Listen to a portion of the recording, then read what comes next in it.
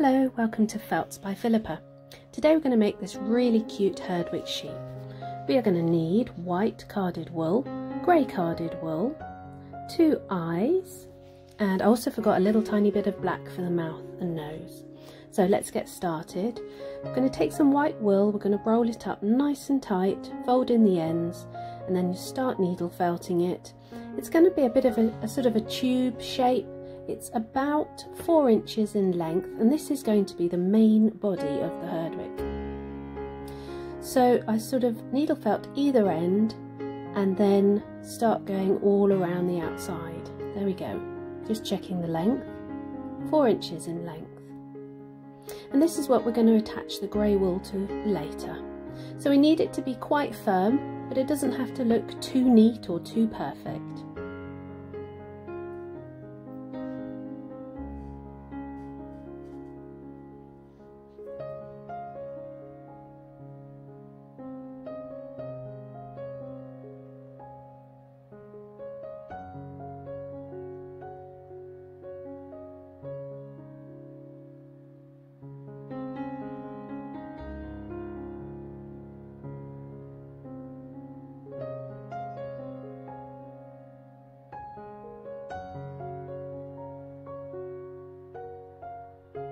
There we go, I think it's just about finished.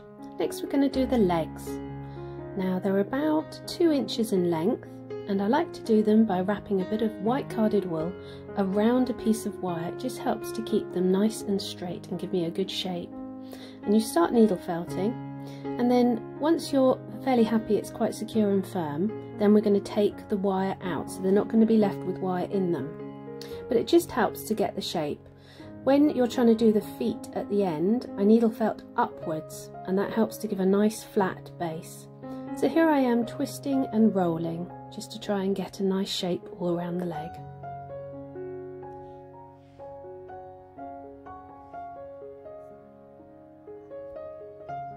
Slide the wire out and then needle felt it some more so it's nice and firm, and there we go. So we need 3 more of them. Ta-da! Don't worry if they're not all exactly the same length. It's absolutely fine. When we attach them we'll make sure they're all level. Next we're going to do the head.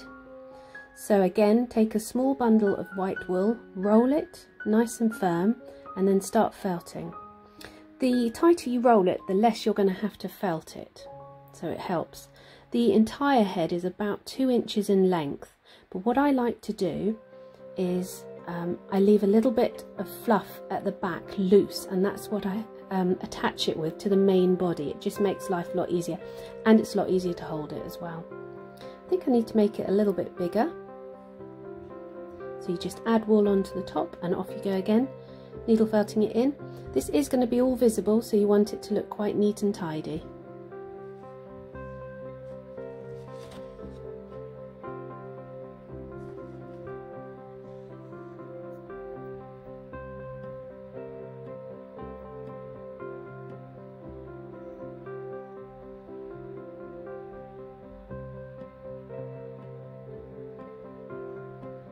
So we're going to attach it to the body, hold it where you want it, and then all that loose fluff at the back, start attaching it with that.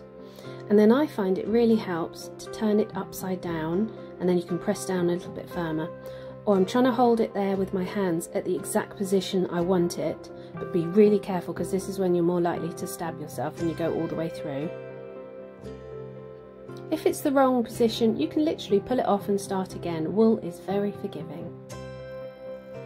So the plastic eyes I bought online, they're 3mm, so they're quite small. Get the needle and try and work out your placement. You can push the needle all the way through level to the other side so that you know your eyes are going to be level. That's a little eye stabber I bought online, which makes life a little bit easier. It makes the hole a bit bigger. So put the eyes in without any glue at first to check you're happy. And we're just tidying up the face there. So I'm happy with the eyes, and then we're going to glue them in. So I pull them out. I put the needle stabber in place because quite often you lose the hole. Put glue on the end, whatever glue, it doesn't matter, and then just push them in. First one went in really well. I think the second one was a bit tricky. If it doesn't go in smoothly, take it out and start again. There we go.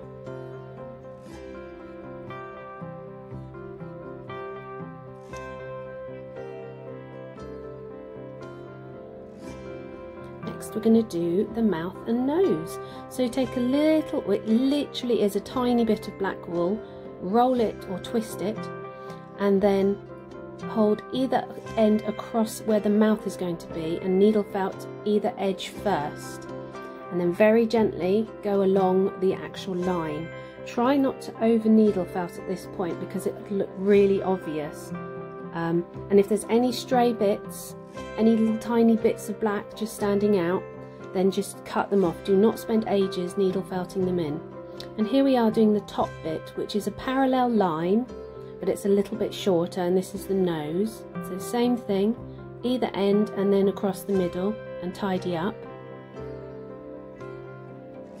And then we're going to do a line joining them, which makes all the difference, otherwise it doesn't look quite right.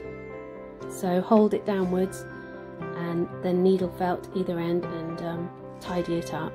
Like I said, just get the scissors and trim any long bits off. Do not spend ages needle felting them in. And that's his mouth and nose. Gives him the character.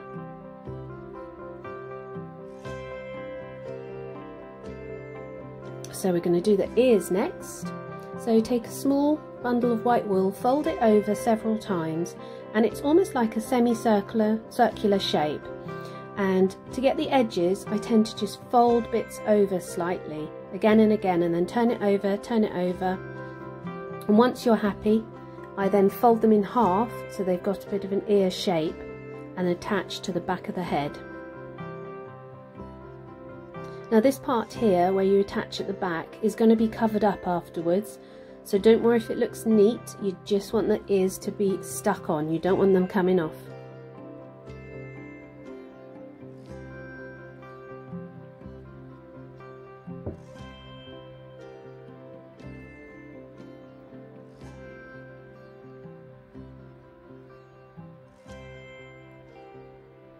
There we go.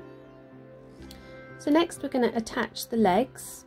So check the height that you're happy with that height, and then this is when you really are going to have to do some firm needle felting. Really want these legs attached properly. All the attachment bit's going to be covered up with wool, so don't panic about it looking neat at the top.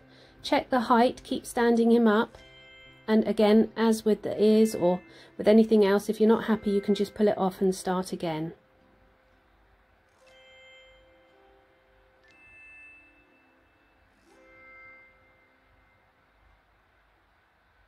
Last leg, looking good, all about the same length.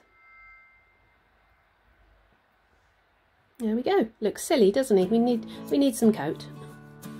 So we're going to take some grey wool, pull it out about sort of 3 inches in length, and then through the middle start needle felting it in nice and firm, and that's all you're going to be doing to attach it. And then just keep doing this all over the body. It doesn't have to be really close, it just has to be fairly close to the next one. I tend to do the underside first just because it's easier, and leave it all fluffy and sticking out. We're going to tidy it afterwards, and then have a good look. Any gaps you can just fill in at the end. So keep going all the way over.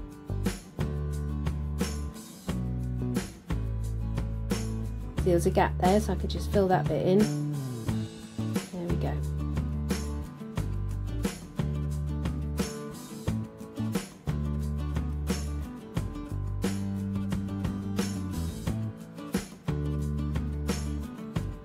So we're going to do the rest of the body, and there he is, looking a bit silly.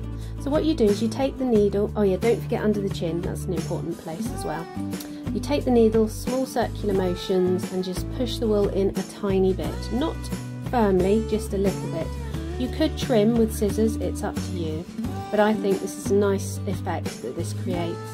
I also do a Herdwick with a natural wool, I'll show you at the end, and I also do a special twisty, which I'm going to do videos on in the future.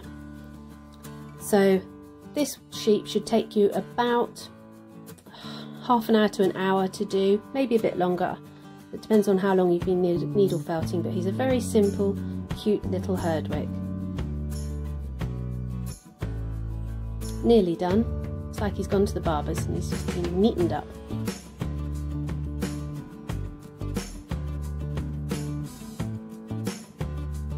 So one bit missing now.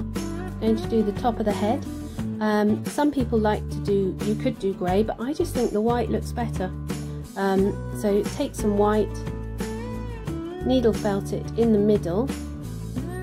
I tend to do it more towards the back and then just fold it forwards and give him a couple of little felts to keep it in, and then any long straggly bits just trim up. So if you like this video, subscribe for more and give me a thumbs up. I'll show you my two little other sheep at the end, but thank you for watching.